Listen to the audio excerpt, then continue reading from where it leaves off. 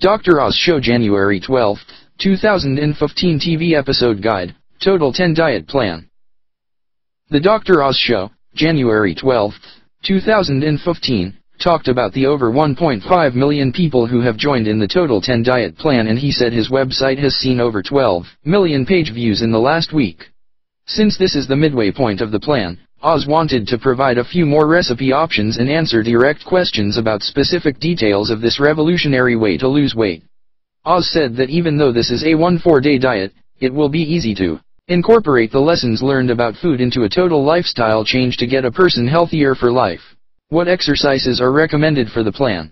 The First Lady asked about exercise, and Oz said it was no necessary during the Total 10 plan.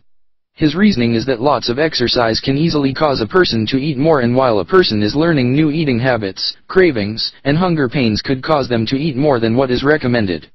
Oz says exercise is a key to long-term success, and one good exercise is walking 10,000 steps per day.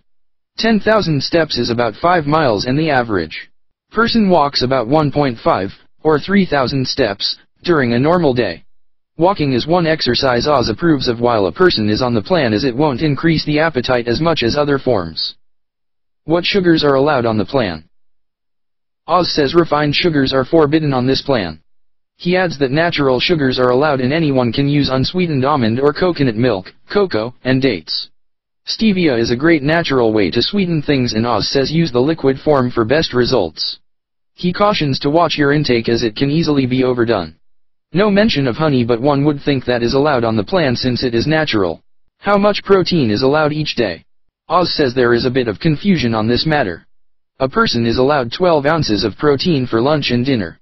The breakfast smoothies have 2 scoops of protein powder, and that is in addition to the 12 ounces. If a person makes 3 regular meals, they would get 3 servings of 4 ounces each.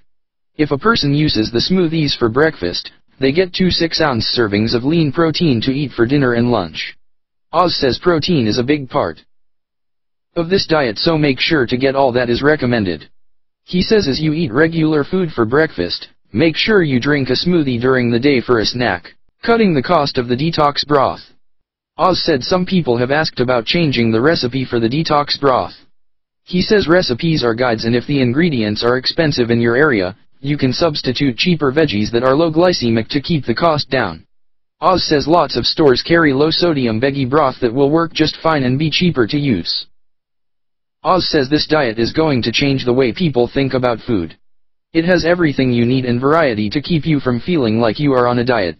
Look for more details as this month goes on.